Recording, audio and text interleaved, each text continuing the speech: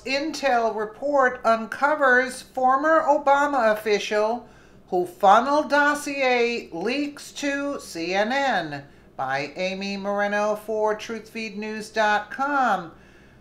Well, it looks like Obama's former director of national security may have been a stooge for CNN.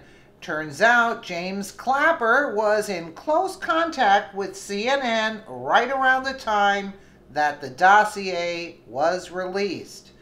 The findings come upon the release of a House Intel report, which further proves the deep state's coordinated effort to take down President Trump. From Daily Wire, details from the newly released memos written by former FBI Director James Comey suggest that CNN prompted Comey's briefing of Donald Trump on the Democrat-funded Steele dossier that the network then used as an rationale, to report on some of the unverified and salacious allegations in the document, according to multiple reports, including a report by House Intelligence Committee former Director of National Intelligence James Clapper, who is now employed by CNN, may have been in contact with his future employer during the time details of the briefing were leaked to the network. As the Daily Caller's Chuck Ross highlights, evidence suggests that Clapper was central to CNN's initial report on the salacious Democrat-funded dossier. The leaker of the Comey briefing to Trump has not been identified, though only a small number of government officials would have been aware of the meeting of what Comey told Trump, Ross reports. Joining Comey were James Clapper, John Brennan, and Administrator Mike Rogers, the director of the Office of National Intelligence, the CIA, and the National Security Agency, respectively. A report by the House Permanent Select Committee notes that Clapper provided inconsistent testimony to the committee about his contacts with the media, in particular CNN. I can't wait for this guy to be, taken in, this Clapper guy, with Brennan. Former Director of National Intelligence James Clapper, now a CNN national security analyst, provided inconsistent testimony to the committee about his contacts with the media, including CNN. After information about the dossier briefing was leaked to CNN, the network published a bombshell report that triggered BuzzFeed to publish within minutes the entirety of the unverified 35-page dossier. In August of 2017, CNN hired Clapper as their national security analyst.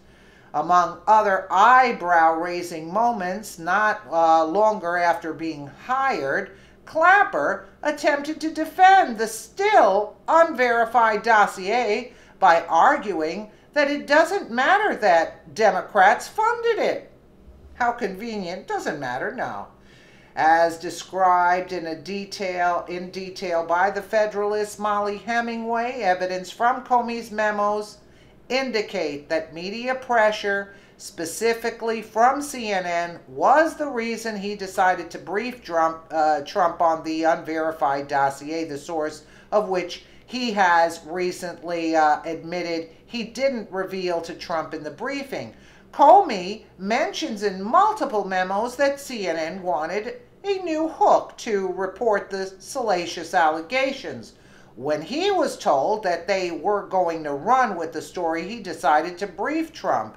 Comey wrote about his January 6, 2017 briefing on the dossier that he told Trump he wasn't saying that this was true, only that I wanted him to know both that it had been reported and that the reports were in many hands. However, no media outlets had in fact reported on the allegations yet. I said media like CNN had them and were looking for a new hook, Comey wrote.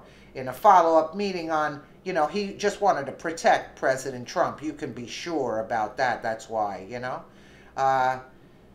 In a follow-up meeting on January 28, 2017, Comey again cited CNN as the reason he felt the need to inform him about the allegations. I explained again why I had thought it important that he know about it, Comey wrote. I also explained that one of the reasons we told him was that the media, CNN in particular, was telling us that they were about to run with it.